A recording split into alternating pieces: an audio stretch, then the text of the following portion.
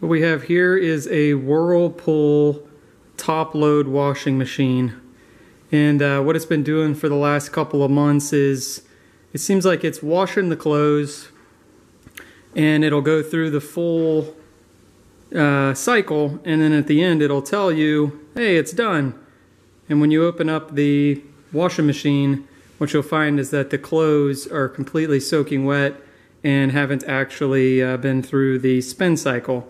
So what's happening is the washing machine will wash, it'll go through maybe even the rinse cycle, but then it doesn't spin the clothes dry. And what you can do is, or what I've figured out troubleshooting it, is that you can actually manually make it, with the symptoms that's going on here, manually make it go into spin mode. So if you turn the knob and send it into, you know, drain and spin mode, it will actually drain the clothes. So mechanically nothing is wrong with the spin cycle, but what's happening is the washing machine will not automatically go into spin cycle. And after doing some reading around, what it looks like or sounds like based on the internet is the shift actuator has gone out and isn't telling the washing machine to automatically go into the spin cycle. So I bought a replacement part online, and we're going to, it was probably about 60 bucks, 50 bucks, something like that. What we're going to do is replace that today and see if it makes a difference.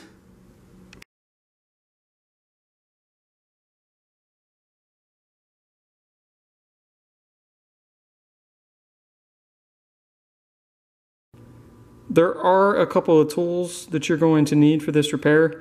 In my case, for my washer, what I needed was a Phillips head screwdriver and an 8mm socket.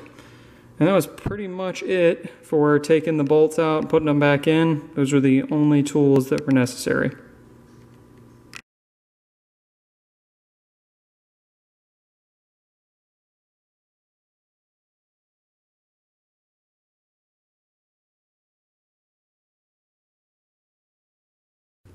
Step one in the repair process is to unplug everything attached to the washing machine. So unplug it from the wall and turn off the water supply lines and disconnect them from the back of the washing machine. Now you may want to have a towel ready when you do this, because you'll have a little bit of water come out of the actual, you know, the little connection points there. So step one, unplug everything. Step two in the repair, tape down the top.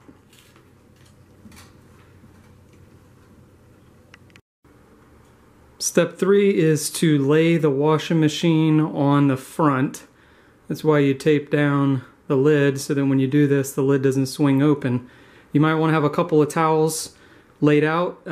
If you've used the washer before, there's going to be water in the inside of it, so you may get a little bit of water, but with a couple of towels here you should be able to catch all the water that may come out.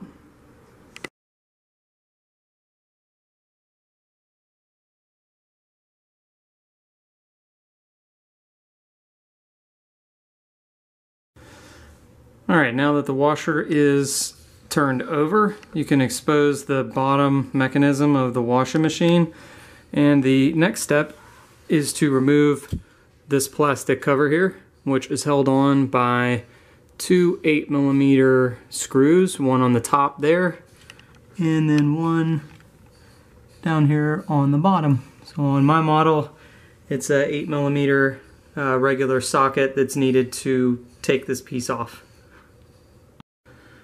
So with that plastic cover removed, you can actually now see the shift actuator there, which is bolted to the bottom. So the next step really is, there's a wiring harness here that needs to come out. There's a couple of little clips in the back that you have to press down as you remove it.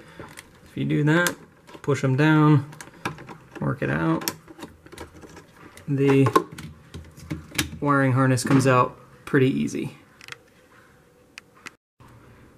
Alright, with the wiring harness removed, you are now ready to take the old shift actuator off of the washing machine, and that is accomplished by taking two screws. And on mine, for some reason, they're colored green. but there's one there, and then you got another one down here that needs to be removed. So something else to note about this when you're taking it off is there is a little plastic knob that's off of the shift actuator that needs to go, or is looped through this other plastic piece back here. And that'll become important when you're installing the new shift actuator, but it's relatively simple.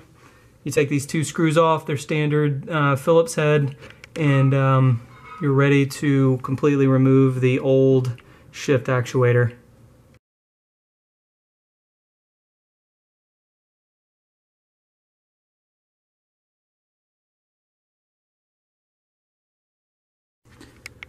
Here are the new shift actuator and the old shift actuator sitting side by side.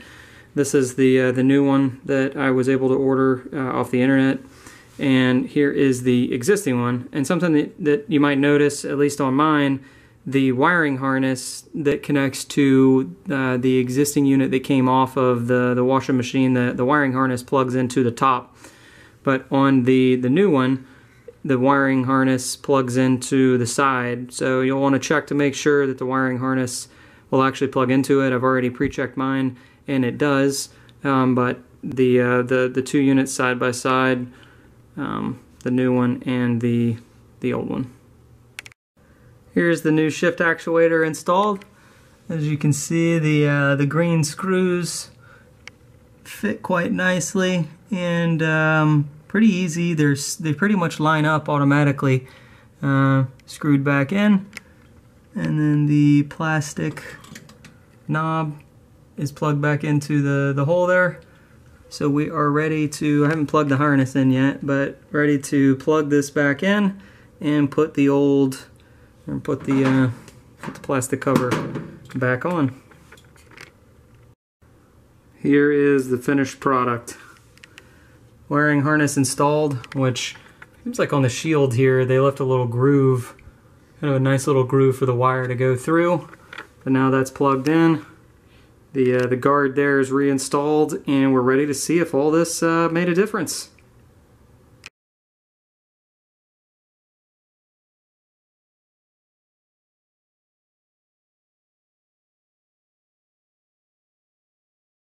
So one thing you are likely to notice is that when you flip the machine back up, you're probably going to have water coming out of the front. It's basically a result of when you lay this on its side, water comes out of the main mechanism of the washing machine, and it just gets onto the metal surface here. And then when you flip it back up, it's going to roll out and come down. So as you can see, you probably do want to have a towel ready to help stop that up, but don't be alarmed by that. That's fairly normal. There are a few things attached to the washing machine that you're going to need to. I didn't record earlier, but in the reinstall I thought I might want to go over a little bit more. But you've got 4 different things that you need to disconnect and then ultimately reconnect once the repair is done. But you've got the water supply lines, which are here. The red is hot water, blue is the cold water. You've got the drain line that goes into the drain, comes from the washing machine and then goes into the drain in the wall there.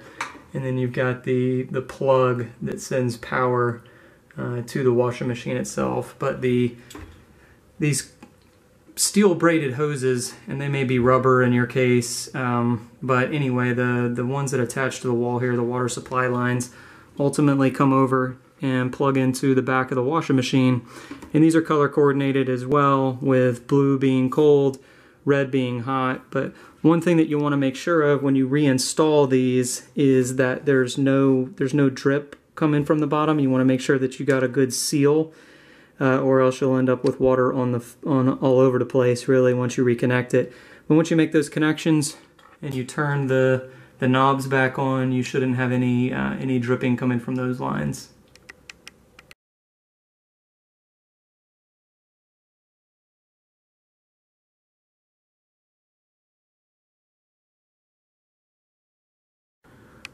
Alright, final step here is to run a load of laundry and see if this if the repair here has fixed your problem. The good news is if you use some towels as part of your project, you already have a load of laundry that you need to do. So we'll run this and make sure that everything worked, or we may be doing another repair video.